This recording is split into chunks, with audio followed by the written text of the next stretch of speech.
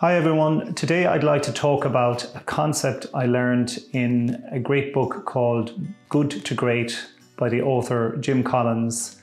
Jim Collins and his team of researchers studied some of the best companies in the world over a prolonged period of time to see what patterns and routines and trends they could figure out about what made some companies great and other companies good and what was the difference. So the book was called Good to Great, Why Some Companies Make the Leap and Others Don't.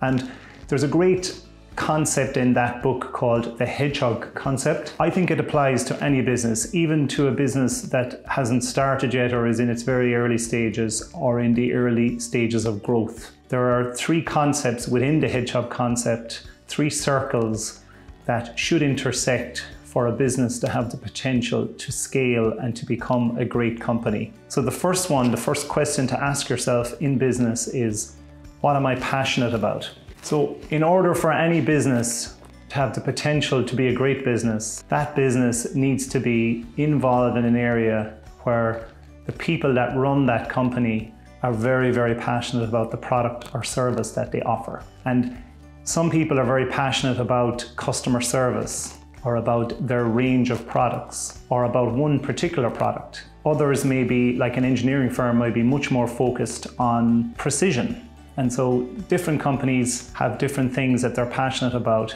but without exception, all of the great companies are very, very clear on that, what they love to do the most, and that's what they focus on. So that's the first circle. The second circle is about being the best in the world.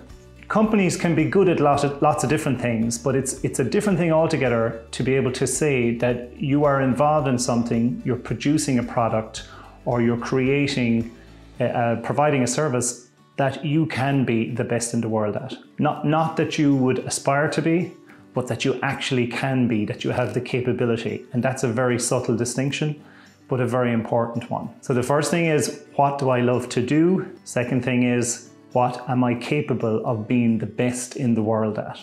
Now, if your business is a smaller business, then you can think about it from the point of view of, well, what am I capable of being the best in my local area or my market in, and focus on that.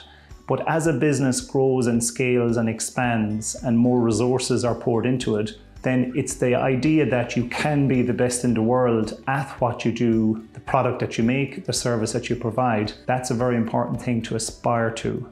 And it's important that it connects well with what you love to do, the passion behind your project. And the third one then is, what is the economic driver of your business?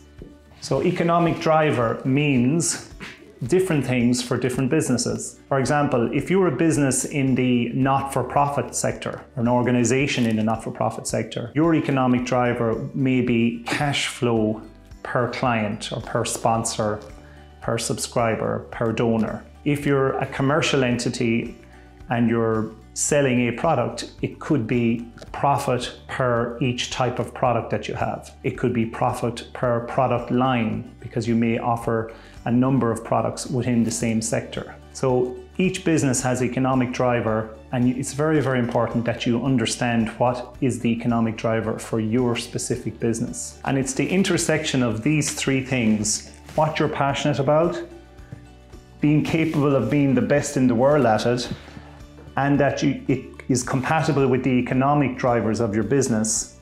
This is the sweet spot for all businesses that have the capability of going from good to great. So remember that as you start out in business, as you develop your own business, ask those three questions about your business and make sure that you're focused on this intersection of the three concepts in the middle.